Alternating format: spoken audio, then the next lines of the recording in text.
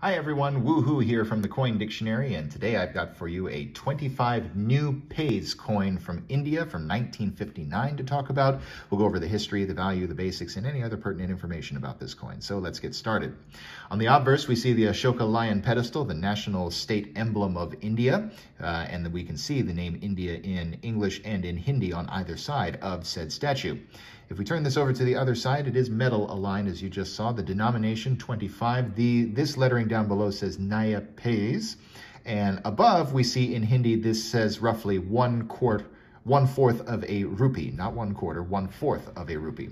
Year of mintage down below 1959, and a wreath below that. This coin was produced from 1957 to 1963. It's a nickel coin in composition, 2.42 grams in weight, 18.7 millimeters in diameter, 1.32 millimeters thick, with a reeded edge. These remained in circulation until all Indian coins denominated in paise, or cents in rupees, if you will, were demonetized at the end of June 2011. There are no mintage figures available for this particular coin. There is no mint mark on this one, so we can see that it's from the Calcutta Mint. In average circulated condition, this is probably the kind of thing you'll see in your local coin shop's foreign coin bin and pay about $1/4 for.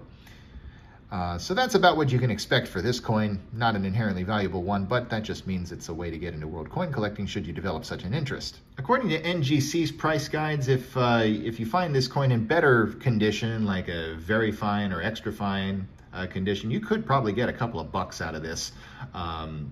Low mint state grades start at about $4.50. Again, that's according to their price guides. What it actually trades for on the secondary market, we'll just have to find out. Anyway, hope that cleared up some information about this coin. I'll see you next time when I've got another coin to talk about. I'll see you soon. Thanks for watching the video. My name's Christian and I own The Coin Dictionary, and I'd also encourage you to visit us at our website, thecoindictionary.com, and on Instagram at thecoindictionary.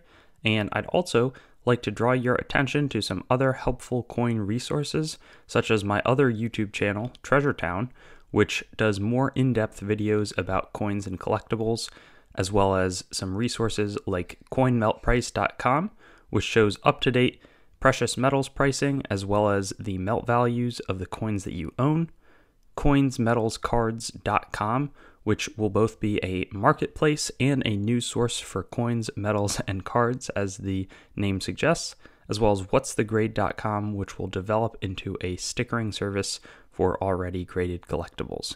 Have a great day, and I hope to see you on some of our other videos.